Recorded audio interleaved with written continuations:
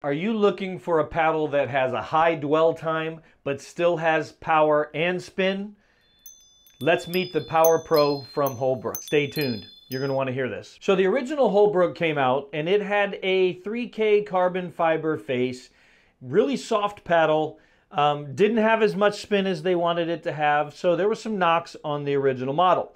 Well, I gotta say, they have improved this on the new model. So let's talk about the E first. Now the Pro, they come in a 12 millimeter, a 14 millimeter, and a 16 millimeter. Everything I'm going to say about this one, these have the exact same characteristics, except with a little bit more pop, a little bit more spin. I'm going to talk about the Pro E here for a little bit. All right, let's just go over the specs. This has 16.5-inch length, 7.5-inch width, 7.7 to 8 ounces, so a little bit on the lighter side. 5.25-inch handle, so a little bit shorter handle with a 4.25-inch circumference grip. Now, I really like the grip on this, even the 16 millimeter. It doesn't feel too blocky, so they've done a really good job with nice thin overlays here on the grip. Very good bevels on the handle, and even with the 5.25, it still feels comfortable in the hand. Now, a two-handed backhand might be a little bit hard to pull off with this paddle because it's going to feel a little bit tight on you, but it's still good for this one with the 5.25. You can still fit it on here. It just may be a little bit tight for those of you with bigger hands. With the lighter weight on this, the 7.8 to 8 ounces, I found that this paddle was very maneuverable. Very, very good balance to it. Like, it's not too head heavy, it's not too head light, so it felt very maneuverable and very sturdy paddle. You know that this is a thermoformed, unibody, foam injected, carbon fiber face. This is a Gen 2 thermoform paddle like most of the others. But did they fix the problems of the original? The original had a 3K carbon fiber weave. This one now has a tight carbon fiber weave. It's still the T700 carbon fiber, but you can look at the pattern here. Very, very tight pattern compared to the original Holbrook. So it spins way better than the original Holbrook. Now, the other thing is the spin. Because of this carbon fiber pattern, this has way more spin than the original Mav-E. Really good spin with this paddle. See, now I'm dialing it in a little bit better.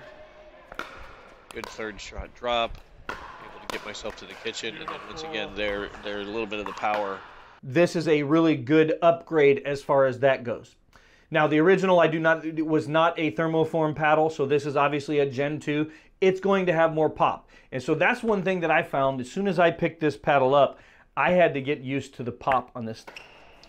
My first dink battle with it, you can see him popping it up a little bit, just trying to figure out the power of it.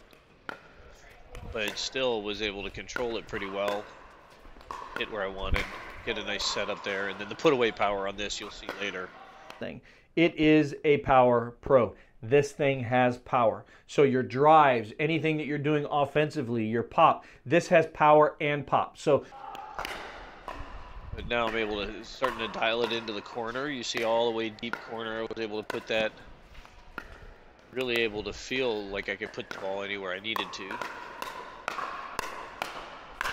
And then there's the end of the point. Yeah, really good power on overheads. A little bit head heavy on the paddle.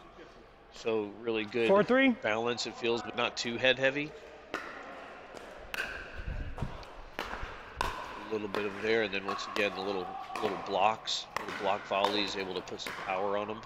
We've talked about this with paddles before, power versus pop. Power is when you're driving the ball, full swings, big wind-ups. That's a power shot. Pop would be half volleys, half hits, counter punches out of the air when you're in the kitchen. That would be the way we would range the power versus the pop. I would say that this paddle's up there on both of these. This is not quite as poppy as the new gearbox. That thing is Lightning or the Legacy Pro. It's not like that, but I would put it in the Carbon 1X range. Carbon 1X, the double black diamond 14 millimeter as far as power goes. So really, really good power on this.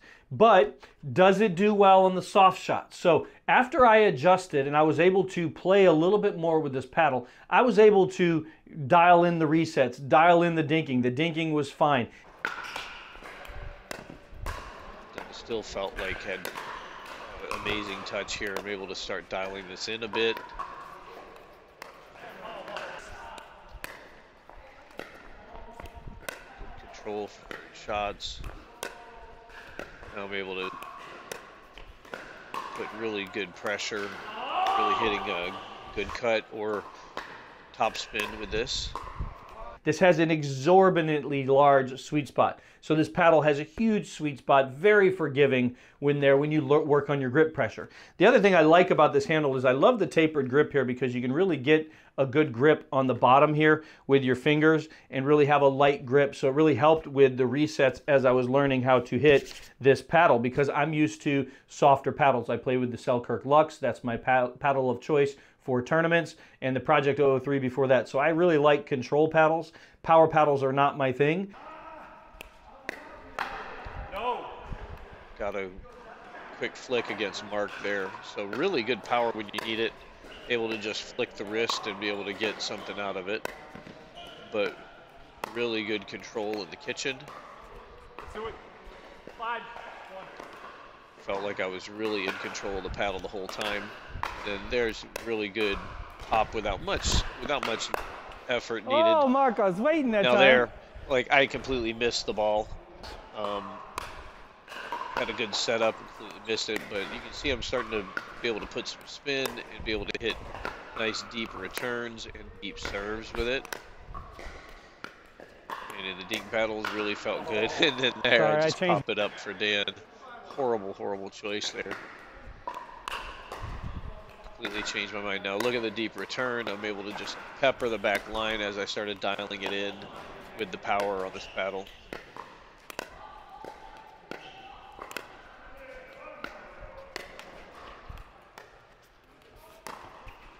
Felt like really good control out of the whole thing. I really like the paddle. It's one that I would play regularly. It made it into my regular rotation. This paddle here took a little bit of adjustment for me, but I was very happy with the performance. I was very happy with the way that this paddle played when I was playing it. I would put the swing weight on this around 115 and the twist weight on this in the high 5s. This paddle has not been measured yet, so we'll have to wait and see if my statistics are correct. But that's what it feels like based on the other paddles that I've played that are similar to this.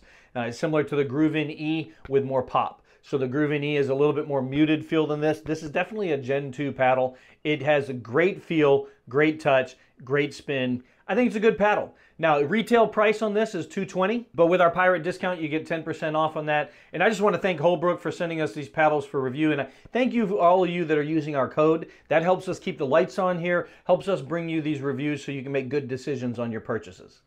But if you don't like Holbrook or you want to check out a different model, check these out.